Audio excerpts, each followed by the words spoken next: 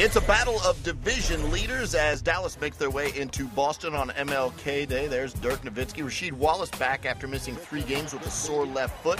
First quarter action, Rajon Rondo on the run, finds Paul Pierce, and Paul Pierce pulls down a jam right there, 9 of 17 from the field. Boston on top 21-20. Then Pierce spin cycle on the Dallas D, lays it in, hoop and arm. He had 24 points. Boston ended the first quarter on an 8-0 run. Check out the replay. Paul Pierce getting it done. The Celtics up by 5. Second quarter action. Sweet fake from Rondo inside to Kendrick Perkins for the lay-in. Perkins had a double-double, 14 points and 12 boards. Dirk Nowitzki inside. Nice dish to Drew Gooden, who lays that one in. He had 10 points off the bench. Boston's lead is 44-38. Then it's Rondo working it over to Ray Allen. Pure jump shot as ever. 21 points for Allen. The Celtics up by 11. Second quarter winding down. Dirk strong to the rack. Lays this one in. And when I say strong, I mean strong. He ran right into Kendrick Perkins, and Kendrick Perkins didn't like it at all.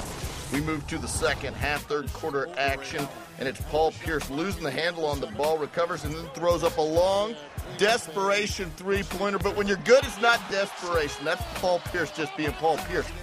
But the Mavericks were being the Mavericks in the third quarter. They shot 80% from the field in the third. Inside, that's Eric Dampier. He had 11 points in the third. Dirk Nowitzki, he knocks this one down. Here comes the Mavericks. They cut the lead down to 3. Then it's a 1-point lead. Jason Kidd outside Josh Howard over to Dirk, and Dirk can knock these down all day long. He had a game-high 37. The Celtics struggling to stop the Mavericks in the third quarter. Fourth quarter, more of the same for Dallas. Inside, Jason Kidd to Sean Marion. Marion lays that one in.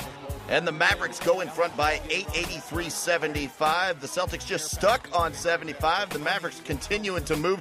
The Jason's hooking up. Jason Terry to Jason Kidd. Jason Kidd was 3 of 3 from three-point range. Then outside, the Jason's hooking up again. This time it's Jason Terry on the business end of the three-pointer. He had 8 points on the day. Dallas goes on to win this one by 9, 99-90.